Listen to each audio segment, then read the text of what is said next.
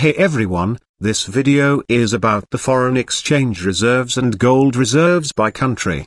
Foreign exchange reserves are totals of the foreign currency deposits, bonds, treasury bills, and other government securities held by central banks and monetary authorities of a country. Monetary gold is not covered in the IMF Currency Composition of Official Foreign Exchange Reserves Report. Gold is separate part of reserves assets of a country. In this video, total reserves are calculated by adding the US dollar value of gold and foreign exchange reserves. The US dollar value of gold reserves is calculated using the end of quarter London gold fixed price. It took us almost 50 hours to make this video for you. Please like and subscribe, it will take you only 2 seconds. Central banks and other monetary authorities have become a key source of gold demand since 2010. Between 2010 and 2016, the average annual central bank net purchases were 470 tons of gold, accounting for 11% of global gold demand. And global official gold holdings have grown more than 33,000 tons from just 31,000 tons in 2010. According to the GFMS Gold Survey, the official sector activity rose 46% to 536 tons of purchases in 2018. This is the second highest level of demand in this century.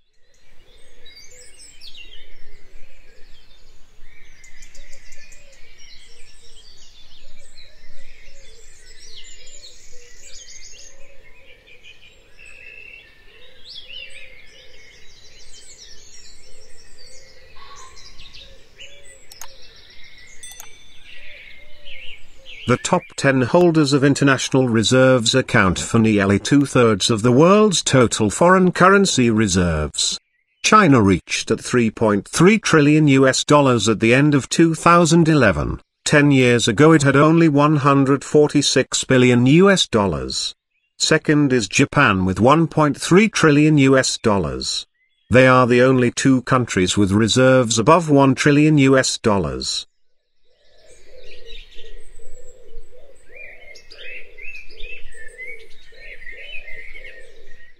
The United States holds the number one spot with over 8,000 tons of gold in its vaults, nearly as much as the next three countries combined. Not every central bank is a net buyer. Venezuela has been selling off its gold reserves in order to support its struggling economy.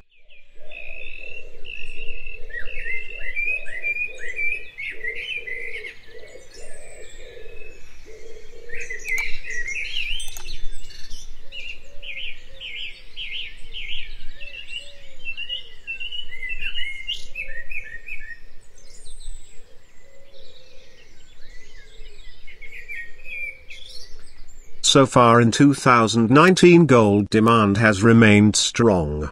The January to June period saw the highest levels of central bank purchases since 2010.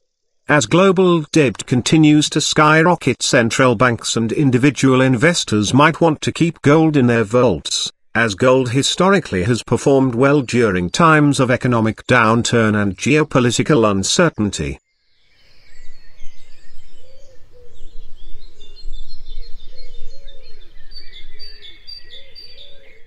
Thanks for watching.